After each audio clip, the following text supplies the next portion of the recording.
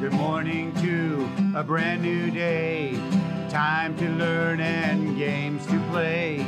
Learning things is so much fun.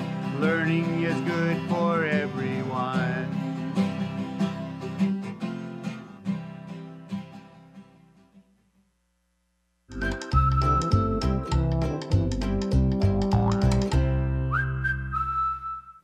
Good morning, second grade. Welcome back.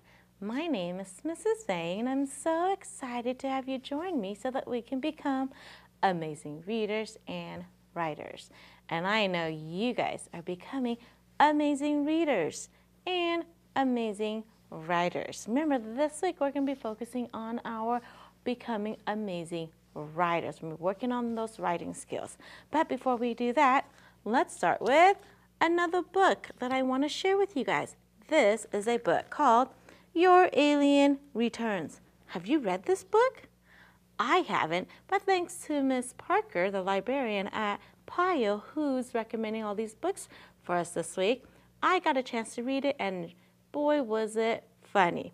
Now remember, if you want to read what a book is about, you can sometimes look at the back of the book, or if it has a book jacket like this one, it sometimes will give you a little bit or tells you a little bit about what the book is going to be about. So in this case, it says, when you least expect it, something special will get your attention. Your alien will be back. He will invite you over for a play date. You will have fun on your alien's planet until you feel a little alienated. Can your out-of-this-world best friend help you feel at home? I don't know. So does that sound like a book you'll want to read? If it does, make sure that you are checking this book out on Sora, if you have the Sora app, at your county library, or at your school library, especially if you go to PIO. That's where this book came from. All right, and make sure you guys are reading so that we can see which school in Fresno Unified will show up in our top 5 Sora countdown.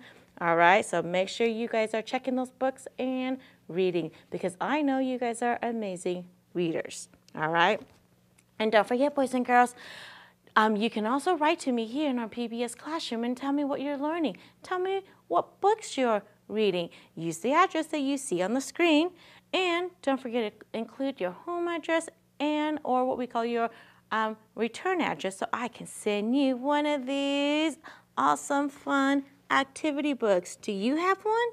You don't? Well, make sure you are writing to me, or you can also email me and I'll send these books out to you. All right? Awesome. Okay, are you ready to become amazing writers, which I know you guys are becoming? Thumbs up. Awesome. So today we're going to focus on our grammar, and we're going to be focusing on our pronouns, which we did yesterday. Remember, a pronoun replaces a noun. We're also going to be working on our mechanics, which is words that ends with self and selves, using those correctly. And then we'll go into our genre writing, and this week we are focusing on explanatory essay. Okay, are you guys ready? Awesome job. Remember, we need to make that brain strong so that we can become smart. You're right. You guys are so smart. Okay, let's get started. So for grammar, yesterday we talked about a pronoun, and we know that pronouns replaces a noun. Today, I'm going to focus on the pronouns me and us, and the pronoun I, okay? So the pronouns me and us can be used in the predicate part of the sentence. So when you write a sentence, right, remember you have a subject and you have the predicate. The subject is the who, the predicate is the did, what, or is what. So if you are in the predicate, which is the end of your sentence, the did what, then we're going to use the pronouns me and us, right? So here are some examples. Jake works with me. So ask yourself who. Jake, that's your subject. What does he do? He works with me. That's my predicate, and that's why we use me at the end. He asks us to help. Again, who? He. That's my subject. Asks us to help is my predicate, so that's why I use us in the predicate. Now, we're going to name ourselves last when we're talking about yourself and another person. So remember, when you're in the subject and you're saying it's Molly and you, or Molly and I, we always name ourselves last. I don't say I and Molly, okay? One of those grammatical rules that we need to remember when we're writing. And this is one thing that my second grade boys and girls always forget. Boys and girls, when you are writing the pronoun I, it always has to have a capital letter because it's a word, okay? So now that we know how to use me and us and I correctly, let's practice with these sentences. Ready? It says write I, me, we, or us to complete each sentence. So, am working with Tyler, Jake, and Robin. Well, is it in the subject or in the predicate? It's asking for it in the subject, and so is it we am working? No, that doesn't make sense. Would it be I am working? Yes, that makes sense. And don't forget, I by itself needs a capital letter. Good job, I heard you. Okay, let's keep going. Number 2 says, Tyler asked to help him. Okay, so can I say Tyler asked I to help him? No, that doesn't make sense, right? Because Tyler is in my subject. Asked to help him, that's my predicate. So what can I use? Tyler asked me to help him. You see that? Good. Okay, let's keep going. Robin and found the pictures. Okay, you remember when you're talking about Robin and yourself, you always use I at the end, right? So Robin and I found the pictures. How are you doing? Good. Okay, last one. Liam is working with too. Okay, Liam is working with us is the correct pronoun because it's in the predicate of my sentence, and that makes sense. How did you do? Good job. So when you are writing, make sure that you are using our grammar rules correctly with the pronouns me, us, and I. Okay, let's go into our mechanics, right? This is making sure our sentence looks and reads correctly. So today we're going to be focusing on this as some pronouns, and the predicate tells an action that a subject does for, or the subject does to itself. So the ending self is used for a singular pronoun. Here's my example. I helped myself to some mashed potatoes. Mom made them herself. Okay? The ending selves, you see that with the VES, is used for plural pronouns. Fred and Dave, see how there's 2 of them, served themselves. We, which is more than one, clean the kitchen ourselves. Okay, so let's practice using self and selves in sentences. It says he typed the report, and it's a he, that's by himself. So he typed the report himself. Right? Good job. Now, my brother and I make snacks after school. So now we have my brother and I. That's more than one. So my brother and I may snack ourselves.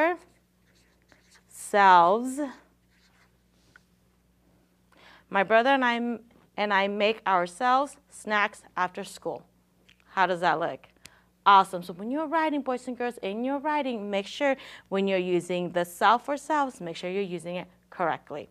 Okay, now let's go into our genre writing. Remember, this week we will focus on explanatory essay. So let me get my poster here to help us. What is an explanatory essay? Well, it's an essay that explains a topic clearly. Okay, so when you're writing, make sure you're picking a topic that you know or you have researched, because you're going to have to provide facts and definitions related to the topic. Okay, and it uses linking words to connect ideas, and it ends with a concluding statement or a section. So, and yesterday I showed you guys what a 4 paper would look like, because that's what we're looking for, right? A 4 paper is an excellent paper. So to do that, we're going to go through the writing process. I'm going to quickly show you what the writing process is. And this is something that we always go through when we are writing, right? So today, we're going to be working on the pre-writing. The pre-writing is just a brainstorming, organizing our ideas, or we're going to be planning our writing. So we're not writing anything yet. We're just getting all of our ideas down. Now, to help with my pre-writing, I'm going to have a graphic organizer to help me. And here's my graphic organizer. All it does is it has the topic that I want to write about. It has, and then I'm going to add 3 details that, again, provides facts and definitions related to my topic.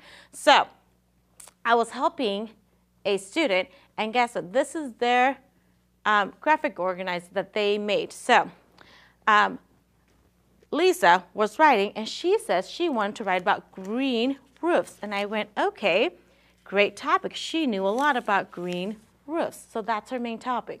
And then we were thinking about details about green roofs. And then she gave me some great details. She said that green roofs are covered with live plants. So they're not just color in green, they're called green roofs because they're covered with live plants. And I went, that's a great detail. Did it relate to her topic? Yes, it did.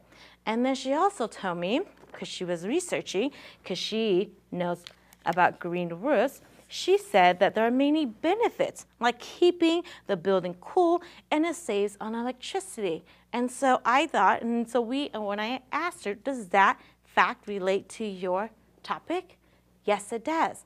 And so we were thinking of a third detail, and so she said, well, did you know that the green roofs gives animals a place to live and it helps the environment? And I went, that's a really good facts about green roofs. So now that we have all of our facts on our topic down, the next step would be for Lisa to draft. So I'm going to pull my writing process back again. So now she's going to get ready to draft her writing, okay? So what does drafting mean? You're going to use your sentences and your paragraph. You're going to write your first copy, right? Now, after we write our first copy, we're going to go to revising and our editing. Remember, that's how we're really learning those grammar, to really focus on reading the sentences to make sure that our paragraph makes sense, and then we're going to add, remove, or change to make it better. Revising is fixing our spelling errors, capitalization, and punctuation. That's how we work with mechanics. And then finally, we're going to get to publishing, which is typing or writing a final copy. We're going to be as neat as possible, and then we get to share. So right now, we are on the pre-writing. We're just getting all of our ideas down, okay? So at home, yesterday, didn't have time and I forgot to share with you guys. I wanted you guys to think about a topic that you want to write about. Today, I want you to start your graphic organizer with a topic and add your facts. Now, if you need to research your details or your facts, make sure that you are researching it so that they are factual facts, right? We're not writing an opinion, but we're giving details and facts to a topic, all right? So don't forget to come back tomorrow because we're going to go on to our next step in our writing process, and we're going to draft this essay that Lisa's going to write now that she has her topic and her details, all right? And then we're going to continue working on our grammar and mechanics so that when we work on our revising and our editing, it will all come together, all right?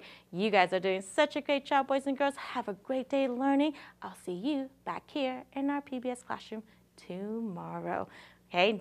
And don't forget, if you're reading a good book, make sure that you are writing to me and letting me know all about it, all right? Have a great day. Bye-bye.